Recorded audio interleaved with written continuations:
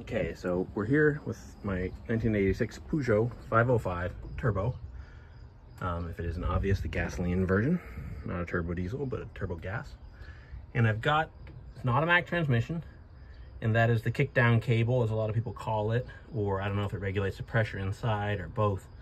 But long story short is I'm used to the British car world with Borg-Warner T-35 transmissions, and in that world at least, that crimp is supposed to be just like you see it, which is just barely off of the outer cable, but not resting on it, but not too far away.